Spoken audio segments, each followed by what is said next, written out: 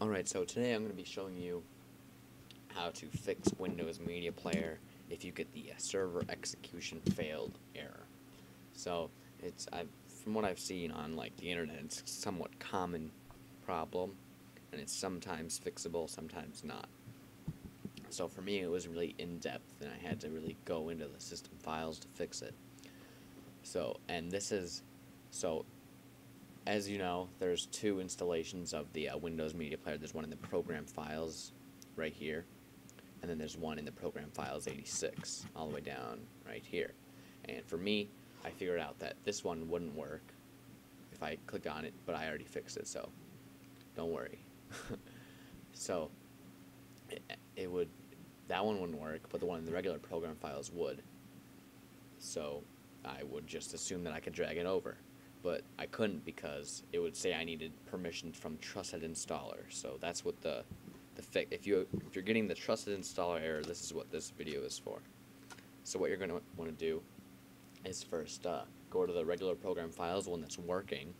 Right click on it, go in Properties, and then this little window will pop up, and then you're going to want to click on Security, and then for Special Permissions or Advanced Settings, click Advanced, and then you're going to go to Owner.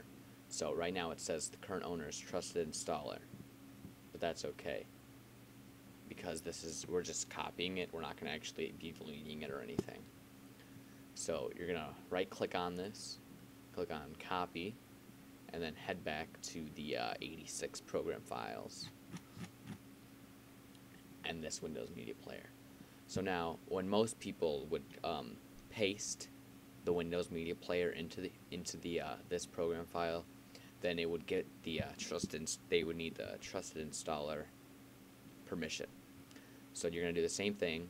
Right click, go to Properties, Security, Advanced, and then Owner. And as you can see, I'm the owner on this one. So you're going to have to go to Edit, and then click on whatever your username is, or if you want to go to Administrators, you can do that, but I just did mine because I'm the only one that uses it. And then click Apply. And then there's going to be a dialog box that says something about you're going to need to close properties to manage the permissions.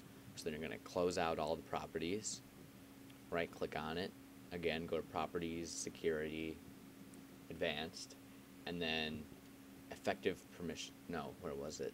Change Permissions. And then here, you'll click on whatever you did, whatever, like if you put it administrators or users. So if it's at users, you click on users, and then you're just going to click full control, and then click OK, and click apply. So now, what you should be able to do is just, since we already have it copied, just paste it in here. I'm just going to use Control V, and then copy and replace. And then there you go, it should be fine. So I'm going to open up music, and as you can see, right here it's playing and it didn't get the server execution error. So that's how you solve the error.